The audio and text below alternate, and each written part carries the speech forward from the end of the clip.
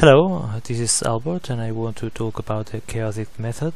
This is a method that I have been using for the last years, and I think it might be useful for other people as well. These two words are an oxymoron, because chaotic means something like disorder,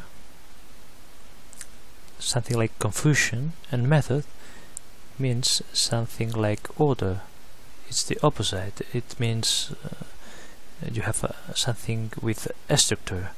Well, why we're using these two words or this approach? Because we have two goals. The first goal is we want to learn the language. And the second goal is that we want to keep doing it. So, if we want to learn the language, we use methods, and when I talk about methods, I talk about input and output. We need some method. There are a lot of good methods that then use input, listening or reading, or output, like writing or speaking. And this is order.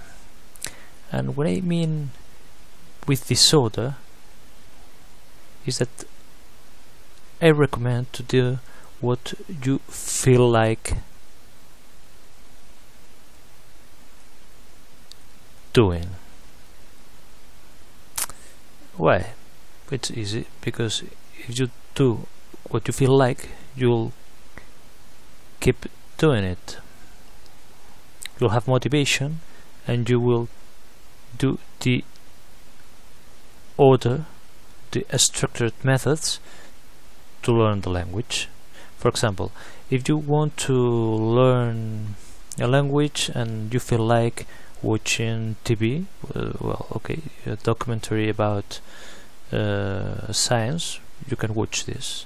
Or if you feel like reading about cookery or about anything like this, you can read the book about how to cook, how to do things like that. Or maybe you think you need to study grammar. Well, you can study grammar because you feel like it. You think you need it, and well, you are using order, but within this disorder, or you are using disorder within disorder. See, what I mean is that the chaotic method is chaotic, but it has an underlying order, and that's what we are using to use methods and to improve our willpower. Okay, bye bye.